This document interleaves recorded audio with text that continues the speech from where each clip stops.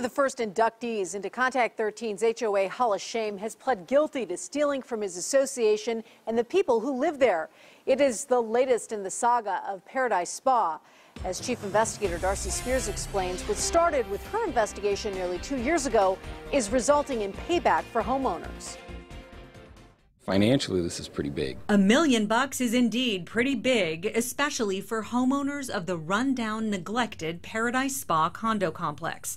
The place is a shadow of its former self, thanks to the actions of this man, Aaron Yashafar. He's the former HOA treasurer and owns the majority of the Paradise Spa units. People that are in a situation of trust, as Mr. Yashafar, they're entrusted to keep the best interests of the homeowners association paramount, and clearly he didn't do that. Yashafar was indicted in December on 3 counts of theft and 3 counts of embezzlement for taking insurance proceeds that were supposed to be used to repair buildings damaged by fires. He also transferred about $400,000 out of the Paradise Spa reserve account, to his own accounts in California. Multiple residents, mostly seniors like Iris Hokinson, were displaced by the fires. All the money that I've already paid, and I still owe money. And I have nothing, and no place to move back in.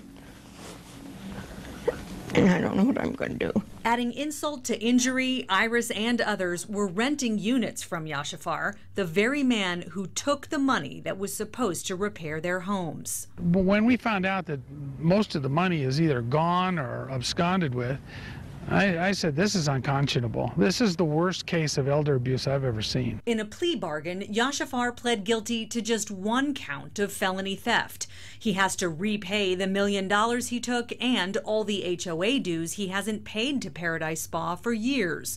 But under the terms of the agreement, he may not serve a single day in jail. He'll be in custody for 30 days, but that could be on house arrest.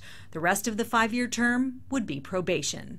Yashafar will go to trial if he fails to pay the $1 million back to homeowners by the time he's sentenced in the fall. If he doesn't meet the court's deadline, the plea agreement falls apart. Darcy Spears, Channel 13, Action News.